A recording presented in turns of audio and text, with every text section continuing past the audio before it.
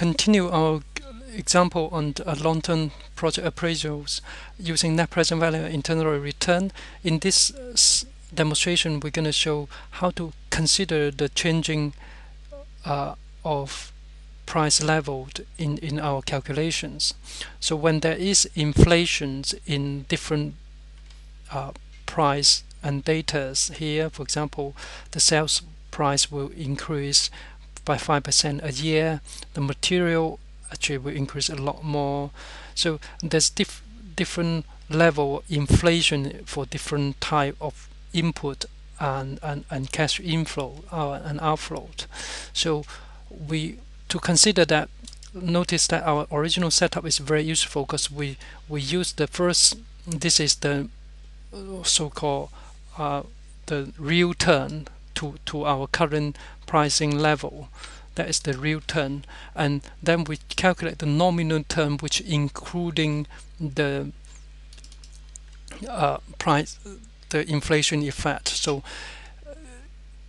today's 700,000 will become 735,000 in 1 year's time at that 1 year's price level. So this is a nominal level, and the real turn in the current price level will be only equal to 700. So all these are nominal term now. So once we have all this nominal term, because again, notice the structure, I set it up so that they are relatively reference each other, so that we can just copy and paste and they will reference to the right place. The fixed cost, we're taking the fixed cost inflation, so we have a nominal. The scrap value, if they, in the example and in the question, if they didn't tell you that what value is telling, whether it's a real or nominal value, normally we assume it's a nominal value, which means that 50,000 at that point, that price level during that period.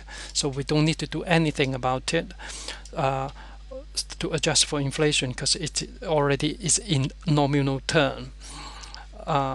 Once we have all this, we then have a net cash flow in nominal term, and notice that then we need to discount and discount it using this formula, but then normally the discount rate will change as well. So this 16.60% is a nominal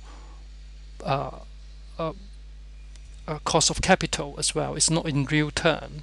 So you discount using the nominal cost of capital, then you get this net present value, taking into consideration of the inflations, and same as the internal rate of return.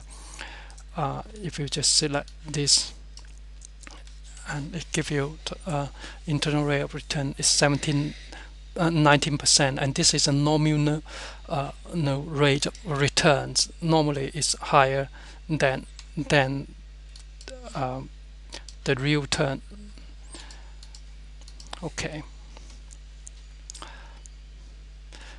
Please go ahead and try the example and download the Excel spreadsheet and work it out yourself. If you have any question, just email me.